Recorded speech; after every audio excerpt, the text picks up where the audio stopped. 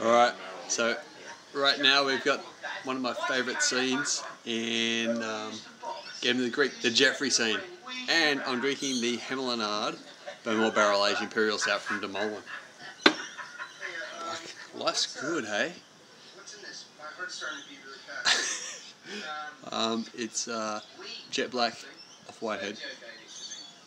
Oh man, on the nose. Heaps of smoke. Heaps of smoke. Yeah, oak, yeah. Scotch whiskey. Yeah, that smells good.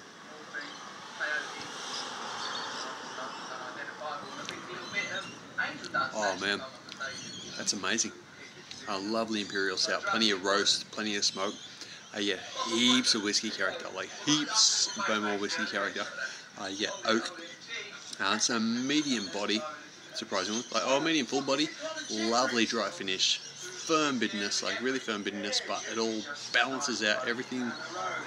And this is amazing. This is like a good quality imperial stout, 11% alcohol, very well hidden, but it's like putting a shot of Bowmore into an amazing whiskey. It's fucking amazing.